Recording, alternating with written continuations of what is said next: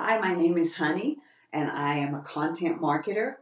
I work from home, and sometimes I have to travel, which is why I started using RemotePC, and I can happily give it a 5.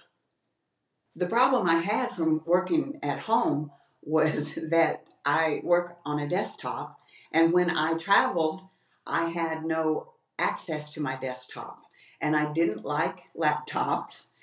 And I drove once or twice a year down from Tennessee to Houston, Texas to be with my children and my grandchildren. I would go to visit, and I discovered RemotePC would allow me to take the laptop but still have access to everything that was on my desktop, which I just loved.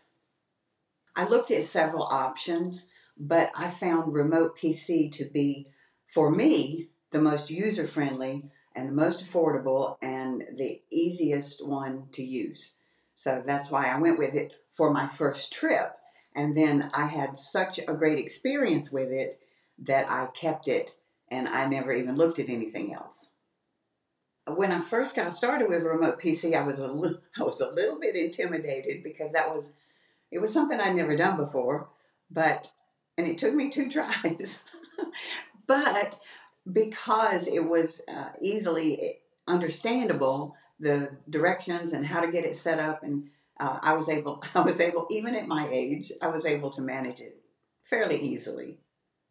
Maybe you're not like me. Maybe you run your business from your phone, but I do not, and I rely heavily on my desktop, and I have everything organized and folders within folders and a lot of stuff on my desktop home screen that I need access to if I'm working.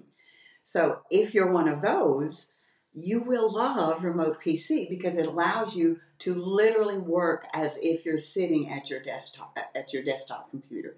And that's what I loved about it. It let me access the folders that I had on there and any other information very easily, even though it was 1,300 miles away.